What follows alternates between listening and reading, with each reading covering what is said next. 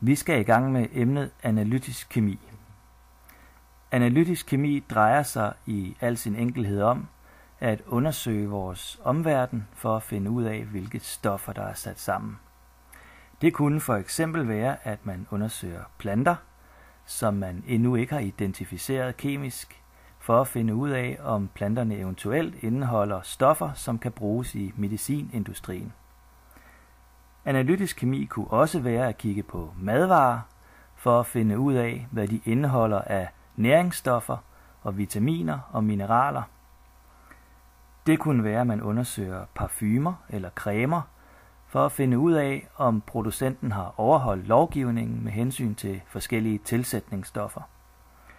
Det kunne også være, når man tager blodprøver og undersøger, hvilke ting der er i vores blod, og så på den måde måske at finde ud af, hvilke sygdomme vi har. Så analytisk kemi drejer sig altså om at skille ting ad i de kemiske komponenter, de består af, for at få en idé om, hvad de indeholder. Den første del af den analytiske kemi, som I skal i gang med, kalder man for kromatografi. Kromatografi går ud på at undersøge forskellige ting for de farvestoffer, de indeholder. I skal lave 2 simple forsøg med kromatografi.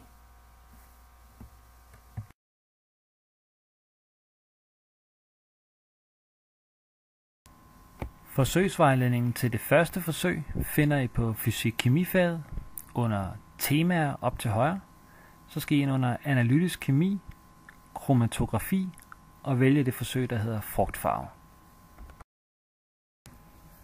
Til forsøget med frugtfarve skal du bruge frugtfarve, en bådepind, et bæreglas, en saks og trækpapir.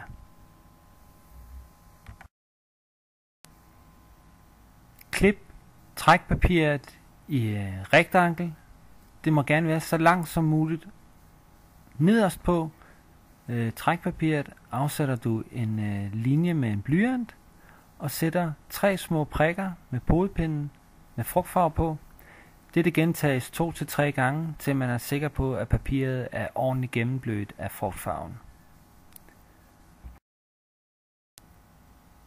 Herefter fyldes ca. 1 cm vand i dit bæreglas. Sæt trækpapiret med de 3 prikker ned i bæreglasset og stil det langs kanten, så vandet langsomt kan trække op igennem trækpapiret.